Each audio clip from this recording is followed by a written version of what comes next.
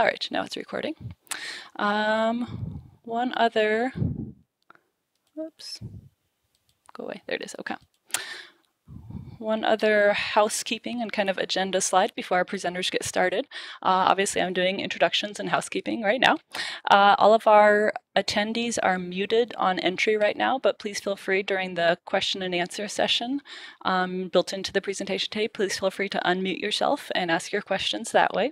As you can see, we're going to have 3 speakers today, kind of a panel presentation, and I've asked each of them to present for about 7 to 8 minutes on their topic, and then have time for questions for each of them after each of their short presentations. So feel free to think about your questions. You can write questions into chat while the people are presenting if you think of them, or again, if you want to just unmute yourself after their speaking time, then ask your questions that way. Either way works.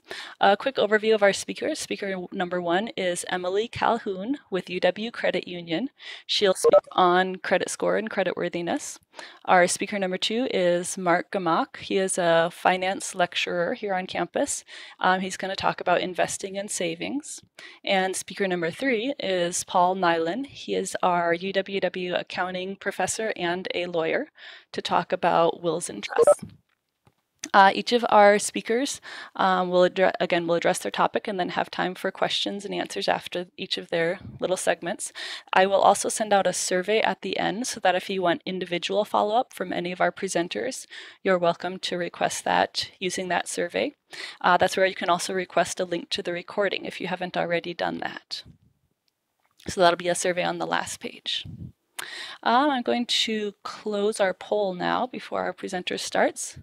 And just to give everybody a little idea of who's here, I'll show our aggregate responses so our presenters and everybody can see that. So looks like we have mostly staff, and most people rate themselves around average, probably pretty typical. So if that gives us any information going forward, that's very good. All right, if no other concerns at this point, we'll go ahead and get started with our first presenter, Emily Calhoun. Thanks for having me, guys. Good afternoon. I appreciate you taking some time out of your day to hop on and be a part of this. I've been with UW Credit Union for 11 years, and I've been managing our Whitewater location for a little over 3 years. So I've really come to love being a part of the Whitewater community and wish we could be there right now too. So I'm here to talk about credit scores, and one of the great parts of my job is financial education. I get to get out and talk about all things credit and budgeting, banking, just to help educate members of the community as a part of our core values. So the credit report is just one of the most important financial documents about you out there. It sticks with you from the moment you're 18. It's irrelevant until the very end.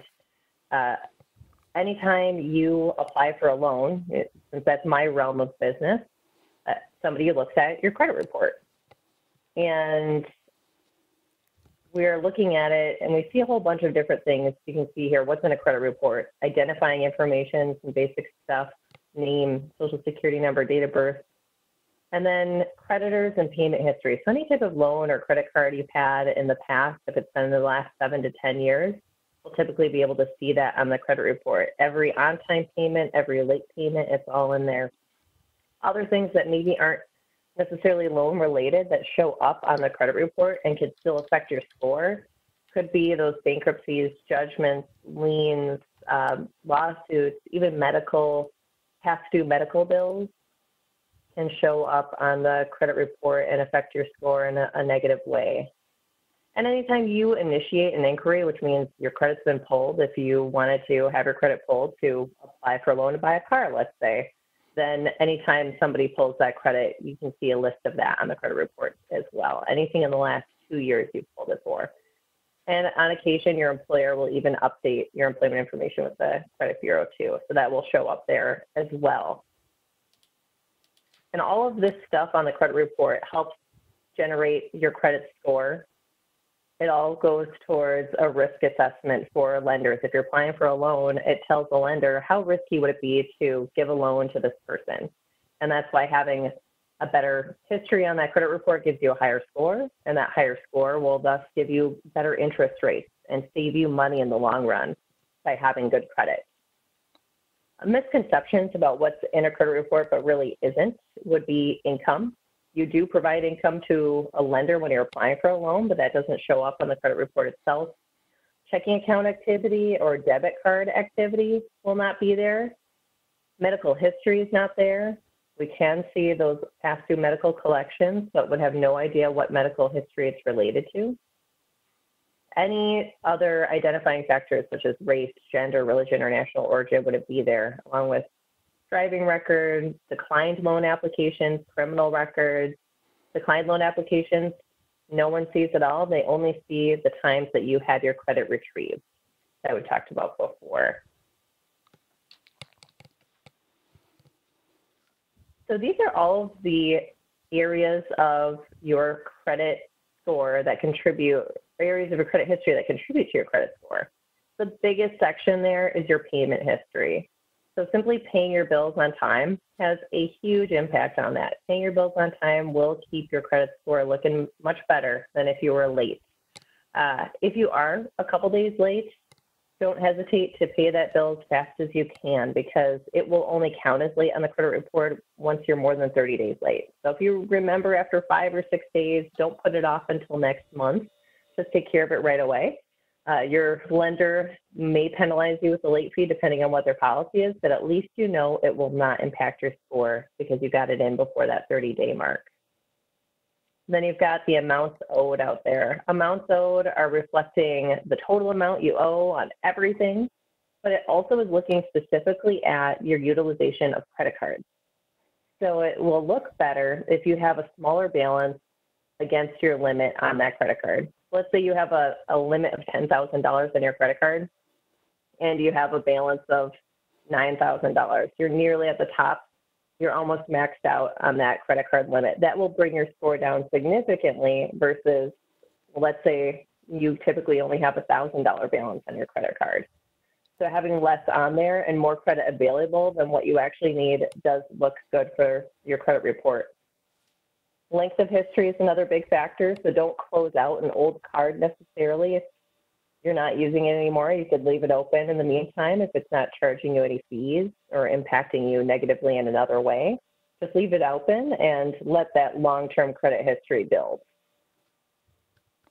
You've also got new credit, anytime you're applying for new loans and types of credit used. Just getting some credit variety, it can help build that score.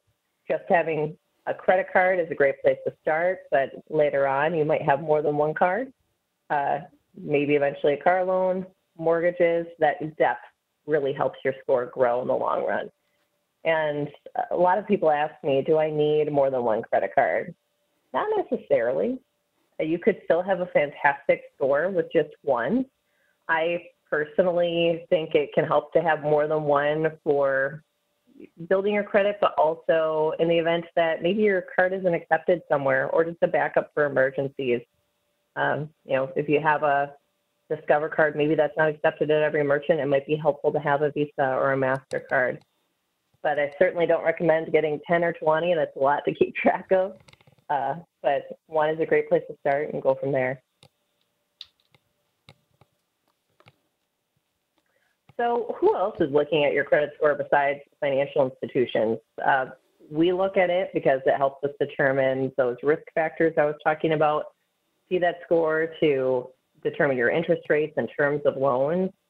But let's say you work in a financial field, employers in that field will typically look at a credit score to just get another look at how responsible you are. If you're paying bills on time, that might lead towards other areas of responsibility, showing up to work on time, being a hard worker. Landlords will also do that as well. If you're starting a new lease, they want to see that you've been responsible with bill payments in the past if they're starting that new business relationship. Same go for utilities or insurance companies. They might just do a soft pull of your credit. Soft means they're not looking at everything on the credit report. They might not get the actual credit score. They just want to see that you've, again, paid your bills on time and been responsible before they start something up that's new.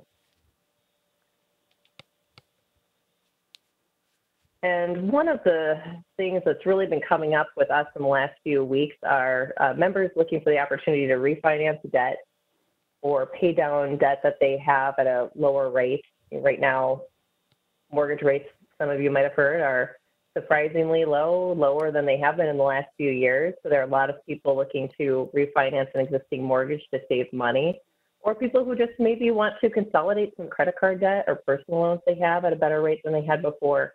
So there are two schools of thought when it comes to paying down debt, how to do it most efficiently. And it really comes down to what works best for you. You could pay down your lowest balance accounts first. So let's say you have a credit card with $100 on it, a credit card with $1,000 on it, and $20,000 on a car loan. Well, the easiest thing to do there would be knock out that $100 credit card, then go at the next lowest balance and the next lowest balance. It makes you feel like you're accomplishing more in a quicker way, but it also will take away one more monthly payment that you have to make every month. So it frees up a whole monthly payment once one debt is knocked out before you go on to the next one. If you were to start with the highest interest rate accounts first, that will save you money in the end on the interest, right? Nobody wants to have that 30% credit card out there when they know they've got another one that is only 8% that has a much lower rate and will save you money in the long run. So knocking out those highest balances will save you money in that way. And then once you do have debts paid off, if you eliminate a whole credit card payment, start putting that money into a savings account, start saving for a rainy day. That way, the next time something comes up, it doesn't end up on a credit card, or you don't have to take out a loan to do that project you need to do. You'll already have that built into your savings plan.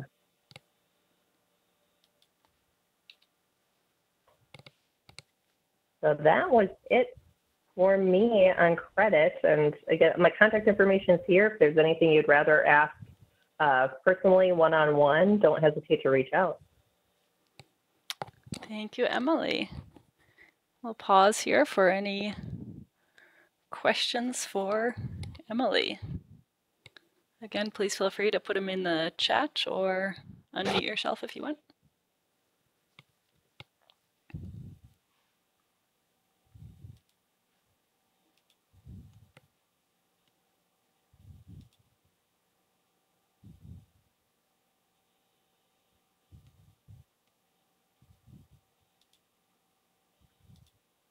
I had a couple of questions submitted via the survey ahead of time. One person had asked how having different credit cards may affect your score. You kind of talked to some of that in terms of, you know, having one card versus having multiple cards. How your credit score is related to opportunities to buy a house. Can you speak to that at all, Emily?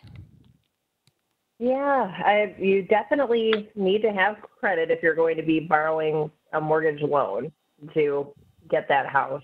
Oftentimes, lenders want to see you have a minimum score. Somewhere around 650 is pretty typical, or 640, so you need to have at least that minimum. And usually mortgage lenders want to see that you have at least 3 active lines of credit on your credit history. So not just that one credit card in this situation, maybe you have 2 credit cards. Sometimes if you have the electric bill in your name, that will even show up on the credit report as an open line, so that can help. But you have to have those 3 open lines and that minimum score of 640 to get a mortgage in many situations. Mm-hmm. Another question was just in general, what do you recommend is the best ways to improve your credit score if somebody's trying to improve? Well, so if you're trying to improve because something happened to bring it down in the past, my recommendation would be to work on paying down any existing past due items. If anything were in collections, to pay those down first. And if you need to get your foot back in the door with credit, an easy place to start would be a secured credit card. If you don't qualify for a regular one yet, a secured card is a fantastic option. It's essentially, it works just like a regular credit card. You know, you get a piece of plastic, it has a limit on it. Let's say you have a $1,000 limit. You use it every month and you pay it off. But it's secured because you put down collateral to get that card. So you essentially put $1,000 into a savings account with your credit union, your bank, and they hold that as collateral in extension to give you that secured card. And that's a great place to start rebuilding if you need to. Oh, that's interesting. Okay. And just as clarification, I know you also will, you, Emily, will individually meet with people and review their credit score if they are interested in that, correct? Absolutely. We do that one-on-one for free through the credit union. I imagine now with our lobbies being closed, those are things we could even do over the phone if that works for people. And we'll go through it line by line and show you the credit report itself, go through it line by line just to help you interpret it. And if we see opportunities where we could save you money or make things more efficient, we'll certainly let you know. But do people have to be a UW Credit Union customer to use that? Or it can be anybody? Not at all. Yeah, Okay. you could be a non-member and come in for that as well. Good. I got another question in chat here. Will banks or credit unions do manual underwriting for somebody like a recent college grad who has no debt, but presumably not much of a credit history? So I've heard this question before in regards to mortgages, and I myself am not a mortgage loan officer, so I'll honestly say I'm not the best person to ask about that. It's not something I hear about very frequently, so it would be best to do what you can to start building credit as well. Okay. Okay. Very good. Any other last questions for Emily? That's all I had written in my questions submitted earlier. So I'll pause a moment and see if there's any more questions that come in. Hey, Emily, it's Katie Patterson. Hi. Hey, so we have obviously the CARES Act and COVID, and we have some relief for federal student loans. How about the credit union? For those who maybe have some student loans or are repaying on their student loans, is there any relief for them at the private institution level, maybe even more specifically credit unions? So I myself am not entirely sure of everything that's included in the act that might affect us. It may just be down to an institution by institution level. So for instance, at UW Credit Union right now, we're offering a 3-month extension on any type of loan that you might have with us. So student loans, credit cards, personal loans, mortgages. We do actually have an online form you can fill out that's right on our homepage if you go to uwcu.org to fill it out, so we can get that extension for you right now. Good to know. All right, I think I'll go ahead and go on to our next presenter right now. Our second presenter is Mark Gamach, who is a lecturer in the finance department here on campus, and he's going to talk to us about savings and investing.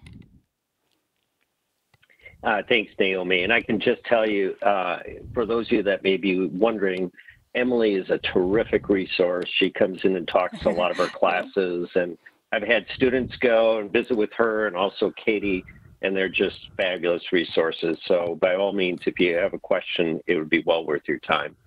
I'm a former alum. I was in the financial services industry for 35 years and wanted to come back and teach in my retirement, and been doing that. I've been teaching financial planning in the industry and at Whitewater, and I also teach personal financial planning 101, which has been really just a thrill. And Naomi and Katie both helped me with that class, and it's open to all students, all majors, and that are just interested in financial literacy. So it's been an honor to have those opportunities, and looking forward to spending some time with you here today. If we could move on, Naomi, when you talk about investing and savings, there's really several things. If you're a financial planner, you can do a tremendous service just helping clients think through their goals, whether they're short-term goals, mid-range goals, long-term goals. And if you're an individual and if you don't have a relationship with a planner, just thinking through what's the purpose for the money that I have here in front of me. Is it short-term money, mid-term money, or long-term money? So what do I mean by that? What I mean by that will help you dictate where you put that money or where you save or invest that money for the future. It's really important to have a handle on that. So short-term money is money that you need within a year, maybe a couple of years, but it's something that is coming due that you're going to need it. You have a specific goal. And I'm talking about having an emergency fund in place already, 3 to 6 months income in a savings account. And this might be short money that is needed above and beyond that for a specific goal. It's really important when you have money that short-term needs, like when I talk to students that have tuition that's coming up and they're interested in the stock market, I have them think long and hard about making sure they have that money when they need it, because the market can turn, right? It can go up, it can go down. And if you need the money in the short run, that money should really be in a money market account, savings account, short-term CD, so you know you're going to have it. So kind of the price for liquidity when you need it is the fact that you may earn a lower interest rate, but you have it when you need it. Midterm goals. Midterm goals could be saving for a child's college education, buying a home, 3 to 18 years. You can get more involved there in equities and bonds, some type of mixture of those two, as well as some liquid savings. And those would be some goals that you want to make sure you have some equities involved with. And then long-term. Long-term is 20 plus years. You're looking for retirement. It's essential to have stocks. Even though you've seen what's gone in the market the last couple of weeks, we're going to talk about why it's essential to have equities in your mix for the future. Now, granted, everybody has a risk tolerance that's tolerable for them, but it's important that equities are in the mix. As you take a look at this, it may be hard for some of you to see, but I'll just kind of describe it to you. We're taking a look at markets from 1925 through about 2016. And we kind of go through this concept. If you invested $1 in 1925, and I show my students this, and how did that dollar grow over approximately 90 years? And if you see $1 there invested, and you look at the blue line is the lowest line, $1 just growing at the inflation rate over the years, 90 years later would have been worth $13.10. In other words, a dollar at that point, if you discount it, about $13.10. That's just growing with inflation. If I'm a little bit more conservative and I want to put it in T-bills like a money market, $1 invested in 1925 is worth about $20.58. So the point here is you get some growth over inflation, but you're really not picking up growth that you need to retire off of in terms of historical standards. If you say, all right, I'm going to step it up to long-term government bonds, $1 invested in 1925 is worth $135 90 years later. On the other hand, if you get equities, we all know that equities are literally ownership positions in companies. You literally share in the upside and the downside with those companies, and that's where volatility comes into play, prices going up and down. But if you look at large company stocks, $1 invested in 1925, 90 years later, each one of those dollars is worth $5,300. And if we look at small-term stocks, you have more volatility, more risk, but they're worth $27,000. The point is, for you to really truly have growth on your money, you have to have equities as part of the mix in order to think about retirement.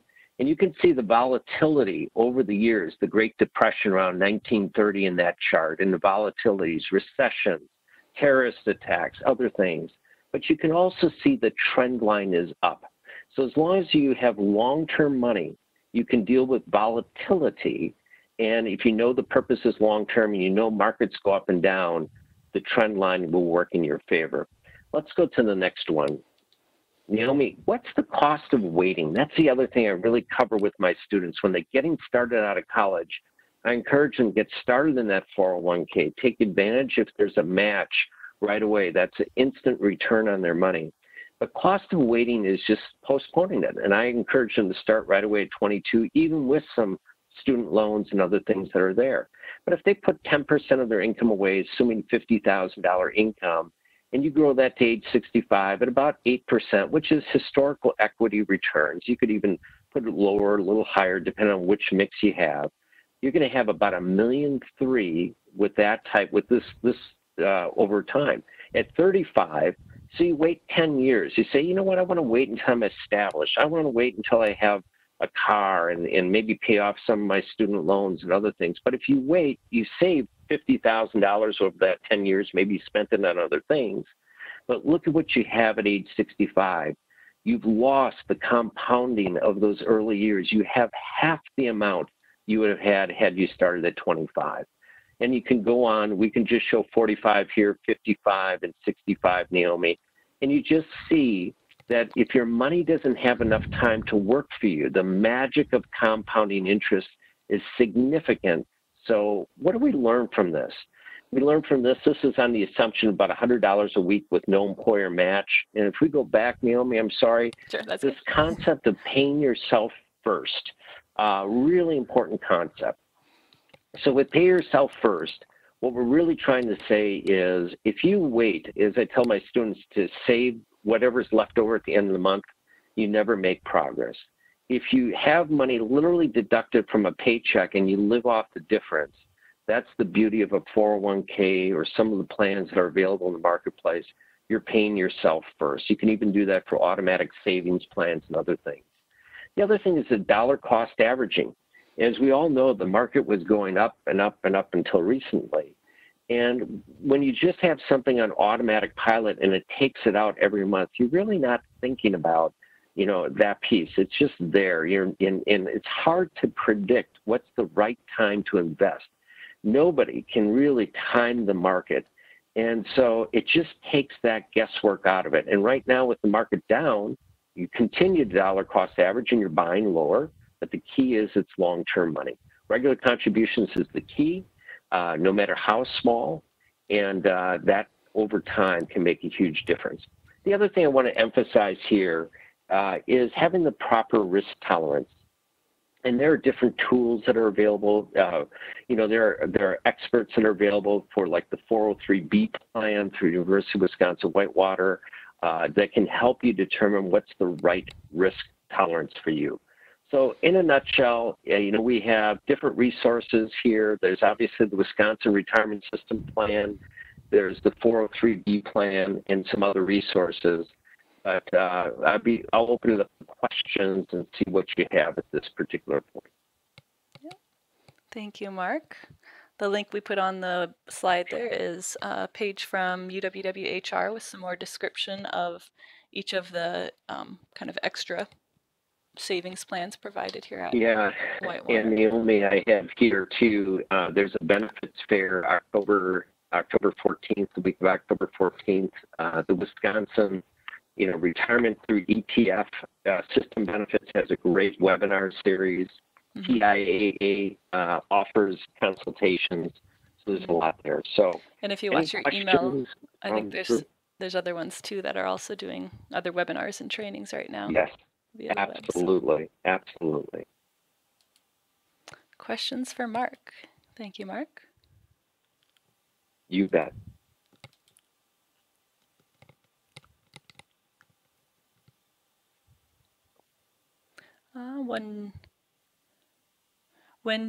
One question, do we really need to save additional money for retirement when we are in the state retirement? That would be the Wisconsin retirement system and Social Security, the kind of the automatic ones. What are your thoughts on that, Mark? The answer is, like every great response is, it depends. So it depends on what your goals are. So I'm sure you can run projections through the Wisconsin Retirement System Plan. And if that, there's also ways of running projections through Social Security in terms of what you've accrued over time. And if that's adequate for your goals, then you're set, you're ready to go. And if it's not adequate for your goals, the 403B plan through Whitewater is a way to put away additional money and have it grow tax deferred for you as well. So I know there's the ability too with the Wisconsin retirement system to put in lump sums or additional money above and beyond the baseline. And so those are things you can look at. Those webinars that ETF runs, are terrific resources. And so it depends on your facts and circumstances and your goals. Certainly.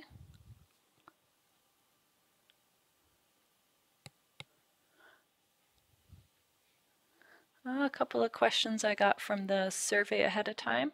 One was, would you recommend some books or resources, kind of beginner books or resources on investment and financial advising? You know, I would recommend just Googling, not necessarily a book per se, but you could just say, what are some of the beginning concepts related to investing? The mint.com is a resource. Emily might have another suggestion. Katie might have another suggestion. So it just kind of depends on where you're at, but there are literally thousands of financial concept type books and planning type books in the marketplace. And so I tend to Google something that's a good resource, and that's and look into a particular area. Mm-hmm.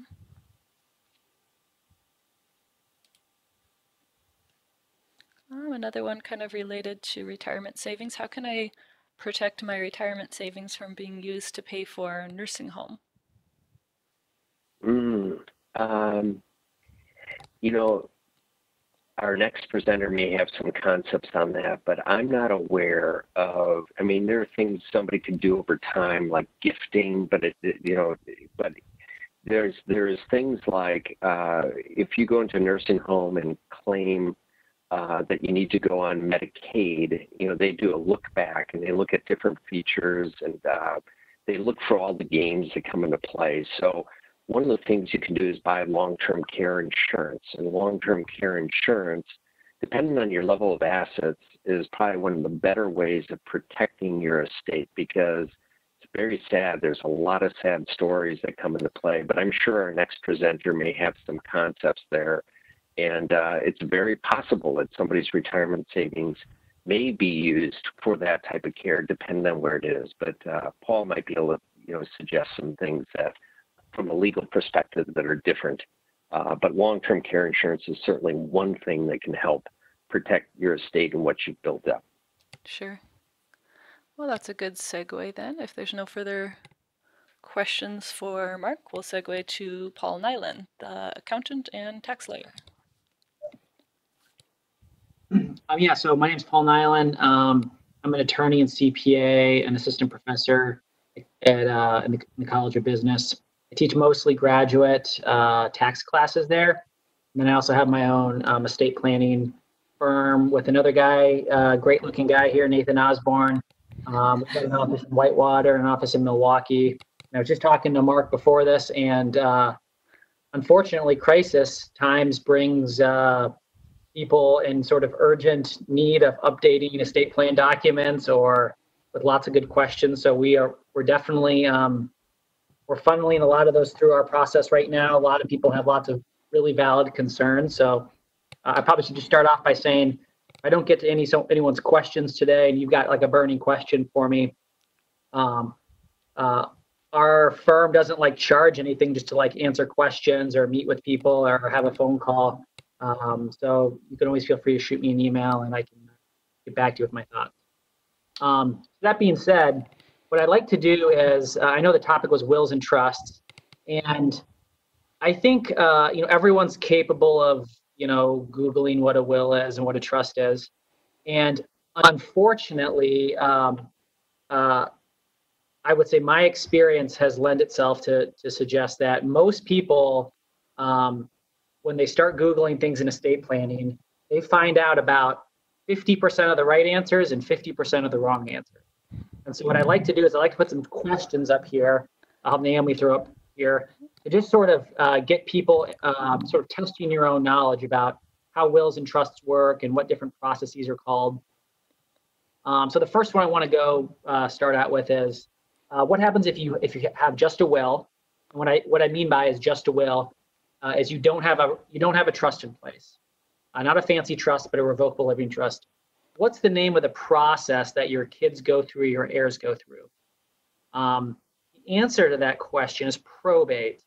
And so if you've had a parent who's died, or maybe a brother or sister, do know that probate is one of the most costly and timely legal endeavors that you will go through.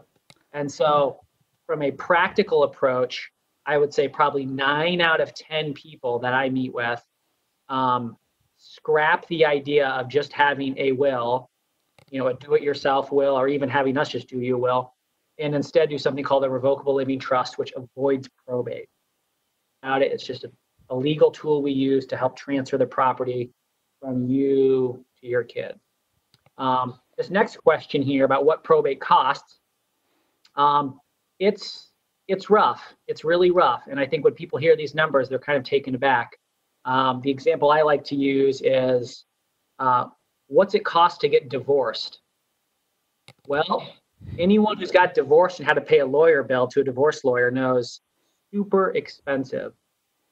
If you die with only a will in place, and no type of trust in place, and your estate goes through probate, your kids can expect to pay in the state of Wisconsin between 4 and 6% of your probate estate. So if you die with up to say $1 million of probate stuff is like your house, cars, land, financial accounts that don't have proper beneficiary designations. If you die with $1 million worth of stuff, and all you have is a will in place, you thought you were doing your due diligence, your kids will pay an estate lawyer or a probate lawyer between 4 and 6% of that estate value. So that would be $40,000 to $60,000. That fact alone drives most people after they hear one estate planning presentation into saying, what can I do to make sure my kids don't pay that? And so that's why we often do these estate plans for people. And as part of those, people put in revocable living trust to avoid probate. The next question here, sort of an ancillary question, and people kind of mix all these documents up together, but this is a scenario I like to give people. So let's say you have to go to the Mayo Clinic, they have some test or procedures done, and you're unconscious. Can the doctor tell your kids what your medical issue is? And the answer to that is no, unless you've already been to the Mayo Clinic, authorization up there. And so a big document people often miss in their estate plans that they couple along with these other documents like revocable living trusts or HIPAA authorizations. And all these do is they basically say, hey, give my kids the ability to get an update from the doctor. Give my parents the right to get an update from the doctor. So HIPAA authorizations, crucial forms. If you have adult children that are over the age of 18 and they get shipped off to a hospital that this happens, unfortunately, at Whitewater more often than we'd like to think. If they have to go to a doctor's office that's not local in town, that they don't have their local doctor sitting right there, you as a parent better have a HIPAA authorization for your kids so that doctor can tell you what's going on with your adult kids. Next question here, what's the difference between a living will and a medical power of attorney? So a living will is basically a document that estate planners use to say, like, if I'm on a ventilator and I'm more or less brain dead, I really have almost no chance of being resuscitated. What do you want to do with me? Do you want that? Do you want to pull the plug? For some of the people that are probably in their 30s, 40s, 50s, and older, you probably remember the Terry Schiavo case that captured the news a couple decades ago. Had that case had a living will, that she had a living will in place, that whole fiasco would have been avoided. So living will is different than a medical power of attorney. Medical power of attorney is a broad document that really allows people to make medical decisions for someone else for all sorts of circumstances. You could be going in for an ACL surgery and just, under anesthesia, and that medical power of attorney would allow someone to make a medical decision for you. So again, another key document that we like to put in place for people, to couple along with, usually a revocable living trust. Every now and then it's just a will. Financial power of attorney. Do you have a financial power of attorney in place? So this is the legal ability for someone to sign your name. Vital document. What happens if you are unable, for whatever reason, you're in the hospital or you're unable to file your own income tax return? Well, the IRS, I'm sorry, has no sympathy for you.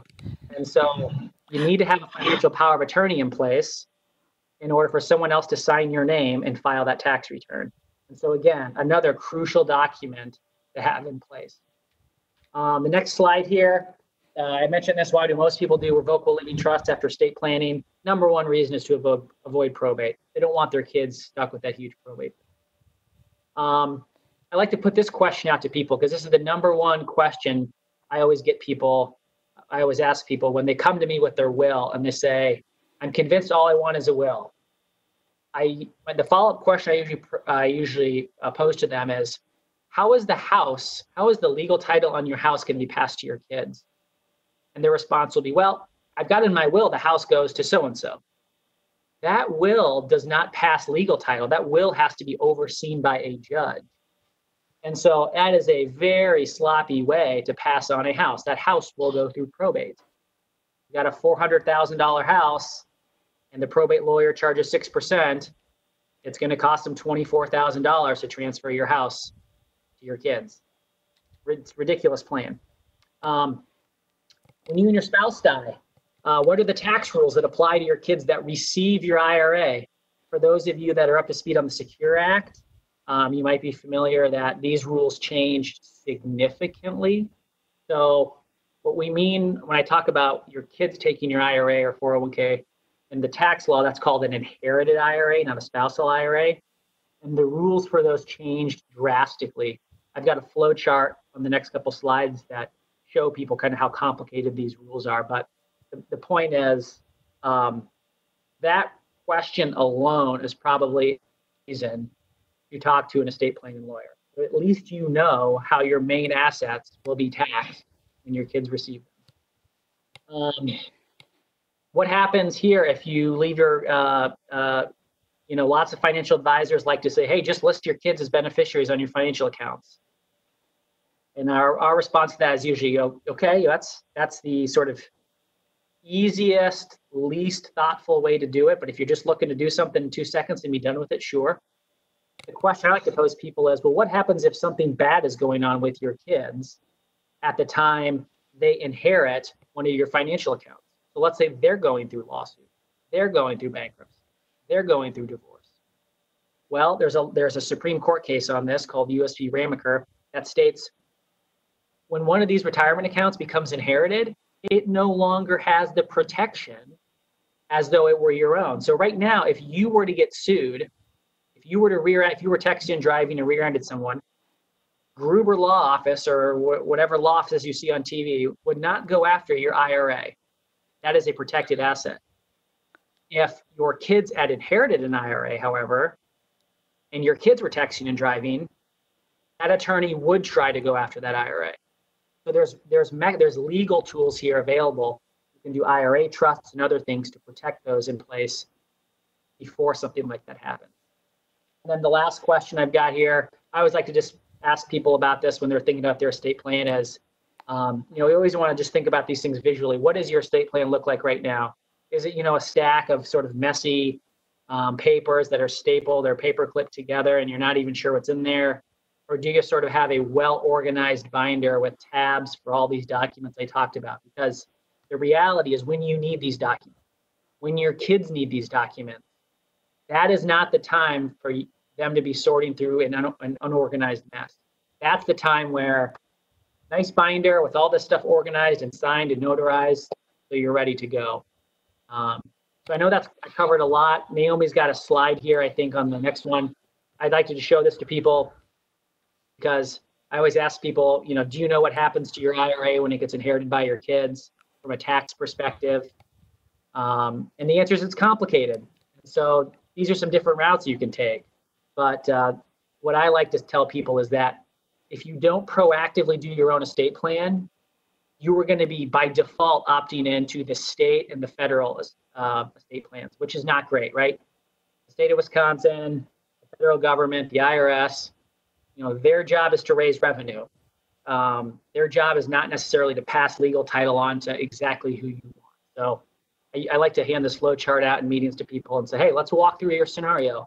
Let's talk through how your IRA is going to be taxed to your kids. Shouldn't you care about that? It's probably your largest asset you're going to pass on. So with that, I'll pause right there. I know I covered a lot of information.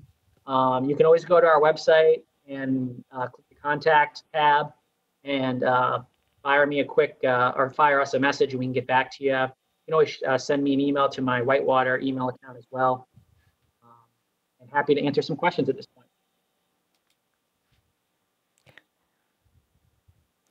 Very good. We got one question I see there. What about beneficiary designations in your IRAs or other investment accounts? Do those have to go through probate? No. So if you have a valid beneficiary designation on an IRA, that account is not considered a probate asset. So the the probate question is off the table. The question after that is what's the tax consequence for that person who's listed there. But you're absolutely right. If you have a beneficiary designation, those avoid probate.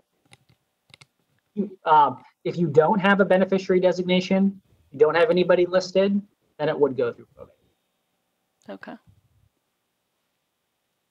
Another question I got was in the survey before as well, was what's the average cost to prepare all these recommended documents you're talking about, and what information do people need to gather and bring to you in order to start that process?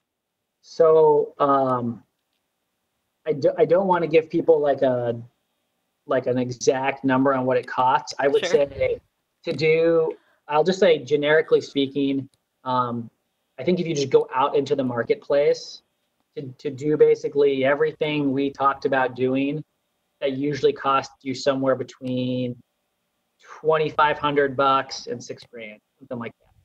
So I think at the end of the day, I don't think this is a stretch for people. At the end of the day, at least what I see is you often get what you pay for. You can always sort of try to Google around and try to figure out who can maybe do like a cookie cutter job for you. The other thing I'll point out real quick, you got to be wary of is there are some law firms that do things hourly. So they say, we're just going to bill by the hour and what it costs is what it costs. Then there's other law firms that just give you like a flat fee. Hey, we'll do all the work. You can call us whenever you want for this flat fee. I know at my firm, we've moved to a completely flat fee model because it just makes the client relationship so much better. People call us with questions and we can answer it, and they don't have to worry about getting an invoice from us. So we've gone down that path. Okay. Another one talking about kind of, I got this question ahead of time. A couple of people asked about, is it possible for me to do a will on myself using an online source? And a related question somebody asked, is a handwritten will a legal document and free from being challenged in courts? Yeah, so I think this is, you know, I always smile at the DIY do-it-yourself will, because let me give you a story here. This is this is, I think, probably a good anecdote. So Supreme Court Justice Stevens died a number of years ago. He's Supreme Court, so he's a very smart guy, right? When he put together his own estate plan, now he was not an estate plan lawyer. He had like a long background in other areas of the law, but he wasn't an estate plan lawyer. His own estate plan ended up going through probate because he didn't dot all his I's and cross all his T's. So I sort of put that out to people to say, there are Supreme Court justices that mess up their own estate plans. Buyer beware, I guess. I mean, to do it yourself with a will. I mean, the downside, like as I mentioned with the will, is it's still going through probate. So to be honest with you, the only people my firm does just wills for, or even recommends just wills for, is like last week, probably 2 weeks ago, we had a lady who was 94 years old, had lived in an apartment, had less than 20 grand in a checking account, and had like a car that was probably worth $500. If that's the type of scenario you're in, where apartment, you know, your kids are like in their 60s, you really are passing nothing on, yeah, a will is perfect because there's nothing, there's a rule that basically says if you have less than 50 grand in assets in Wisconsin, you don't have to go through probate. But if you have more than 50 grand and all you have is a will, your estate goes through probate. So I think a lot of people, to be honest with you, Naomi, a lot of people do wills like kind of right when they get out of college or right when they get married. And I think they do that just because they don't want to have nothing. And so that's the sort of and I realize going to lawyers feels expensive, so they don't want to spend the money, and I get that. So, it's better than having nothing, but certainly as you start accumulating more assets and as your family gets bigger, doing it yourself just seems like a Herculean task. That's my own 2 cents. How often do you recommend that people need to go back and review their will and documents? Is there certain timelines, or like when you have kids? Great question. So we generally recommend if you come to us and let's say you have kids that are 2 and 6, we generally tell people, assuming you don't have we have to assume some other things here. Let's say you got 2 kids, you're married, they're 2 and 6, and let's say you've got $300,000 or $400,000 worth of just stuff, house, retirement accounts. You don't need to update that estate plan until those kids become adults. Once they become adults, then that estate plan needs to be updated because they're no longer minors. You may want one of those kids to be a trustee for you at some point. So I would say it's not based on years, it's based on life events. So as your kids cross into from minority to majority, that's a life event.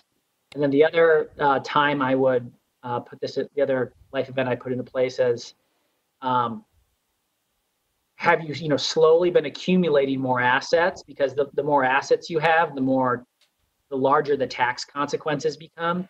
If you come to me with 100 grand worth of stuff, the tax impact of your stuff just isn't that big. You come with $800,000, well, then your tax decisions become just vital because 1% of a bigger number is just a bigger number. And then the other thing I would say is you would update it for law changes, like very specific law changes.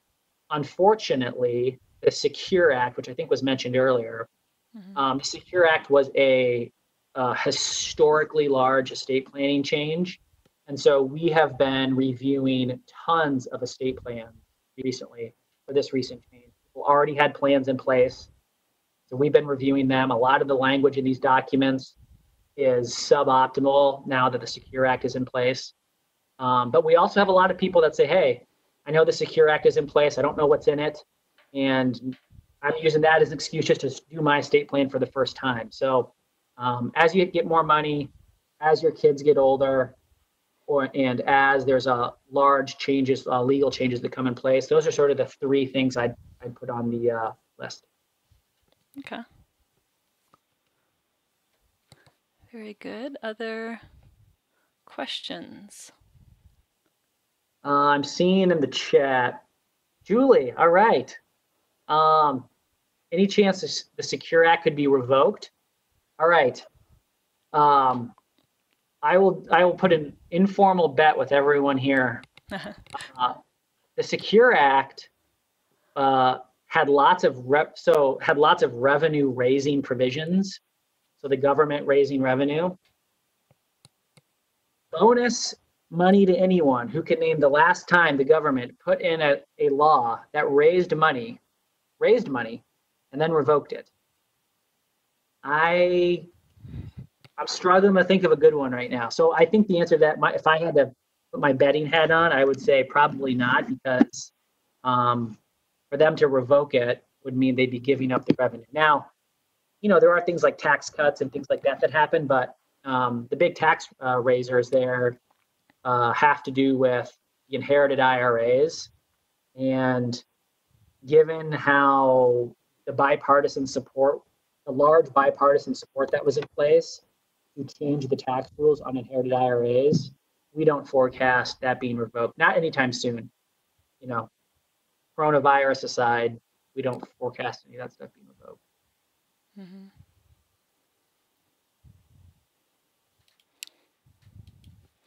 Very good. Any last minute questions for Paul or any of our presenters? I'm gonna put our follow-up survey in the chat here.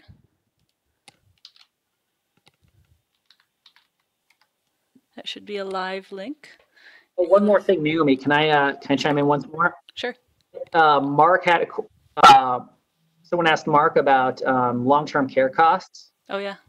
So I don't want to give like a super long answer on this, but the answer to this is the short answer is yes, there are things you can do from a legal perspective.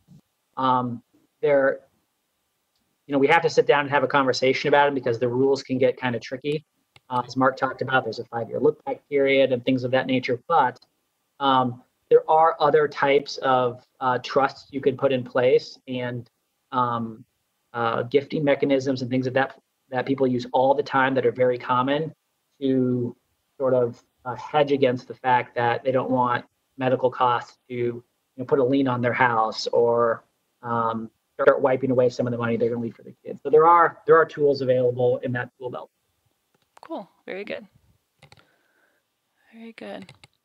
Well, thank you. I want to just express my thanks again to all of our presenters for sharing their insights, and to all of our participants and attendees. Thank you for taking time out of your day to attend today. As I said again, please click on that link in the chat window and give us your anonymous feedback to Katie and I. That will help her and I for planning future events, and that's where you can also request individual follow-up from any of our presenters if you would like. So that is all I have for you today, unless anybody else wants to stick around and ask some more questions.